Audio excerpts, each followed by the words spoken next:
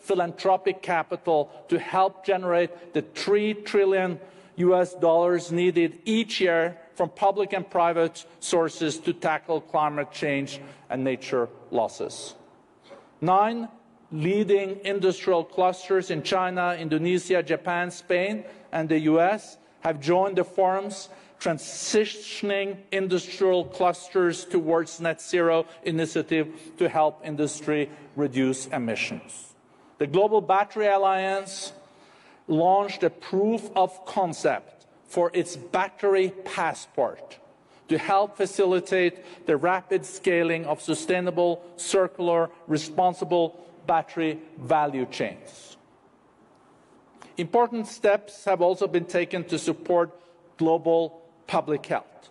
39 organizations this week signed Global Health Equity Network Zero Health Gaps Pledge and committed to take concerted action to advance health and equity globally. The World Economic Forum also launched its first thematic center on healthcare and life sciences in Telangana, India.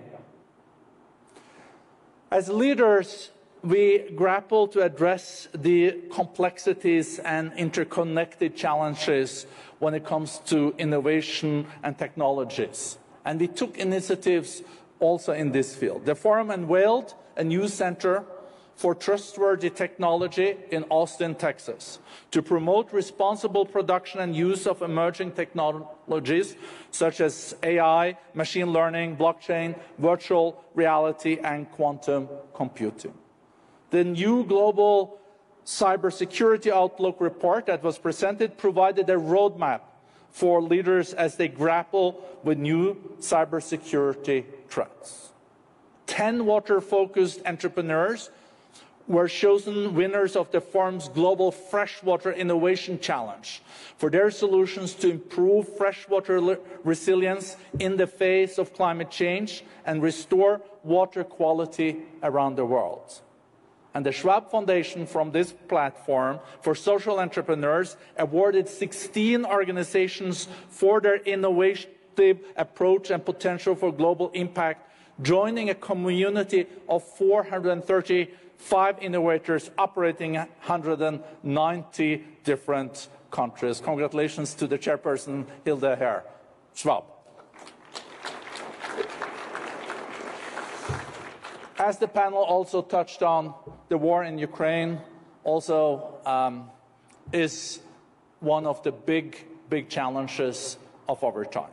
And we also paid attention to the war during this week, and leaders discussed how to scale up the labor market integration of Ukrainian refugees based on new lessons from the forum's Refugee Employment and Employability Initiative.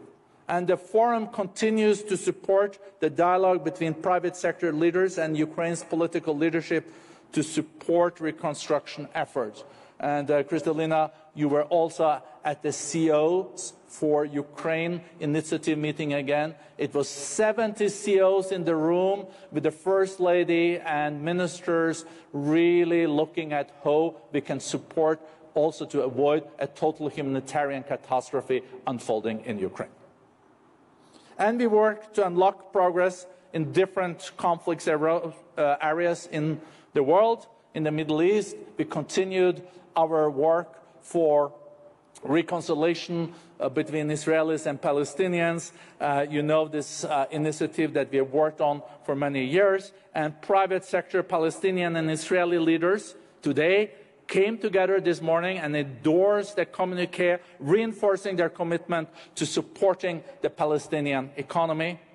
And we brought leaders together to strengthen the dialogue in the Western Balkans and to address the political crisis in Myanmar. We also accelerated efforts to strengthen regional collaboration. The forum convened global business leaders for the third meeting of the forum's Friends of the African Continental Free Trade Area and agreed to develop an action plan for strengthening implementation of this agreement. If successfully implemented, it can create 30 to 40 million new jobs in the coming years in Africa.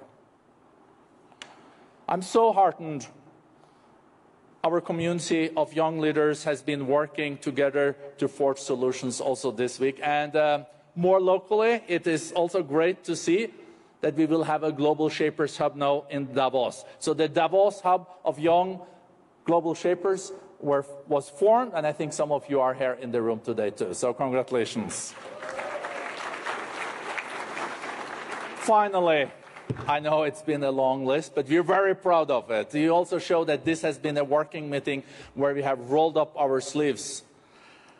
Finally, the forum, in partnership with Accenture and Microsoft, unveiled a working prototype of the Global Collaboration Village, a purpose-driven metaverse where organizations can convene to action on the world's most pressing challenges. So, as I said, I'm so proud that we closed this meeting on such a positive note with so much energy.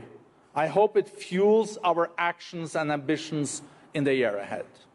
Because in an uncertain and challenging time, one thing is clear. We can shape a more resilient, sustainable and equitable future, but the only way to do so is together. Thank you.